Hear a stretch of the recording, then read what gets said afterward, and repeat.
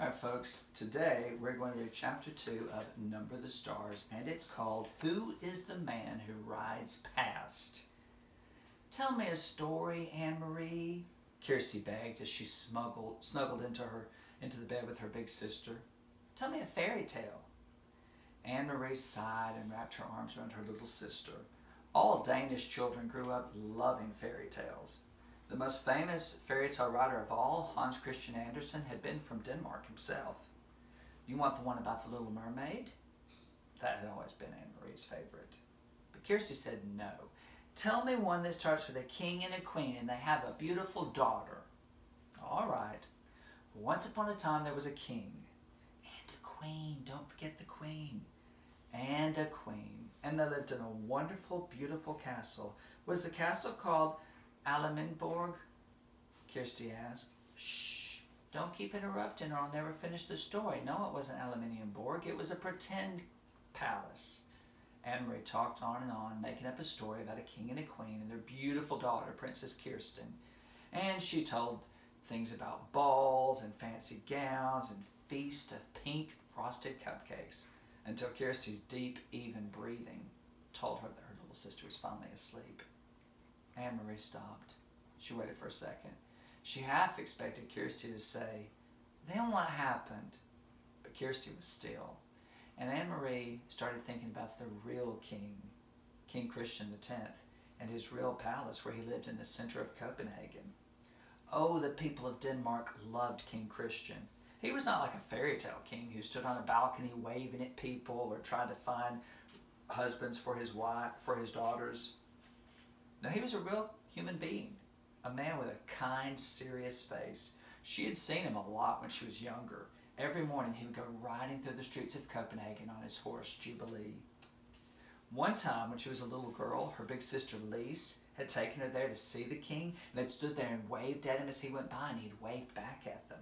And when he went by, Lise told Anne-Marie, now you're special forever because a king has waved to you. Anne-Marie turned her head on the pillow and looked out the windows at the dark September night. Thinking about Lise, her older, beautiful, serious sister, always made her feel sad. So right now I'm wondering to myself, she seems like she loves her sister Lise, so why does thinking about her make her feel sad? Let me keep reading. So instead of thinking about Lise, she started thinking about the king, who was still alive when Lise was not. So now I know why she's sad, because Lise is dead.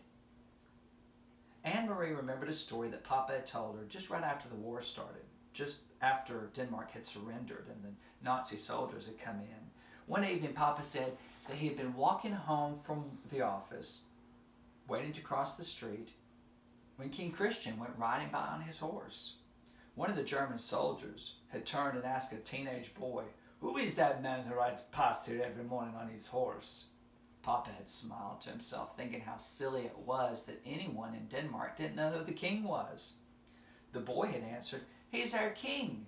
He's the king of Denmark. Where is his bodyguard? The soldier had asked. And do you know what that boy said? Papa said to Anne-Marie. She was sitting on his lap. She was little then, only about 7 years old. She shook her head and waited for him to answer. That boy looked straight at the soldier and said, all of Denmark is his bodyguard. Anne-Marie had shivered. It sounded so brave. Is it true, Papa, what the boy said? Papa thought for a moment. He always thought about Anne-Marie's questions before he answered them. And then he said, yes, it's true. Anyone in Denmark would die to protect King Christian. You too, Papa? Yes. And Mama? Mama too. Anne-Marie shivered. Then I would too, Papa, if I had to. They were quiet for a minute. Across the room from them, Mama looked at them and smiled. Anne-Marie and Papa smiled too. Mama was crocheting that evening, a lacy edge on a pillowcase, to be part of Lisa's trousseau. Her fingers moved rapidly, turning the thin white thread into an intricate narrow border. Lise was a grown-up girl of 18 years old, and she was about to get married to Peter Nelson. When Lise and Peter married, Mama had said, Anne-Marie and Kirsty would have a brother for the very first time. Papa, Anne-Marie asked. Sometimes I wonder why the king wasn't able to protect us. Why didn't he fight the Nazis so they wouldn't come into Denmark with their guns? Papa sighed. We're such a tiny country, and they had such an enormous army. Our king was wise. We don't have many soldiers, and he knew that if we fought, many, many Danish people would have been killed. They fought in Norway, Anne-Marie said. Papa nodded. Yes, they fought very brave in Norway. They have those huge mountains for the soldiers to hide in, but they were still crushed by the Nazis. In her mind, Anne-Marie pictured a map that she'd seen at school that had Denmark and Sweden and Finland and Norway, and she imagined a big fist crushing down on Norway. And there's soldiers in Norway too now, right? Yes, Papa said. And in Holland, Mama said, and in Belgium and France. But not in Sweden, Anne-Marie said. She was proud of herself that she remembered so much about the world. On the map at school, Sweden was blue, and she'd seen Sweden too, even though she'd never been there. She could go to her Uncle Henrik's house, where he lived north of Copenhagen, close to the sea, and she could stand on the shore and look across and see this really small strip of land, and Mama and Papa had told her, that is Sweden. That's true, Papa said. Sweden is still free. And now, 3 years later, it was still true. But a lot of other things had changed. King Christian was getting older, and he'd gotten hurt very badly last year when he fell from his horse, Jubilee, who had carried him around the streets of Copenhagen so many mornings. For days, they thought he would die, and all of Denmark had mourned for him. But he hadn't died. He got better. It was Lise who was not. It was her tall, beautiful sister who had had an accident just 2 weeks before her wedding. There was a carved blue trunk in the corner of the bedroom. Anne-Marie could kind of see its shape in the dark. And in it were folded all of Lisa's pillowcases, her wedding dress that she'd never gotten to wear, and the yellow dress that she danced in the night that she and Peter got engaged. Mama and Papa never talked about Lise. They never opened the trunk either, but Anne-Marie did sometimes when she was by herself in the apartment. She would open it and she would touch Lisa's beautiful things and remember her gentle, quiet, soft-spoken sister who was looking forward to getting married and having a family. Peter, Lisa's fiancé, had not married anybody after Lisa died, but he had changed a lot.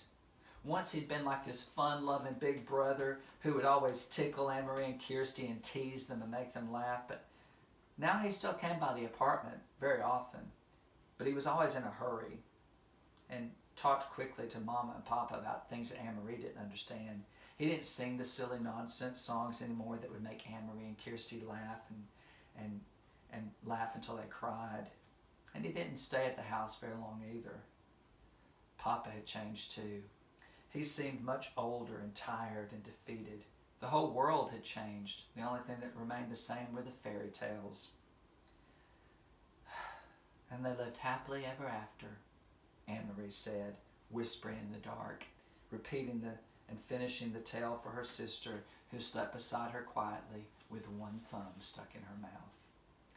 Oh man, we've learned some sad things in this chapter. Not only have the Nazis been in Denmark for a long time, poor Anne-Marie, her older sister, has died. Isn't that terrible? And the king is getting older and he was injured.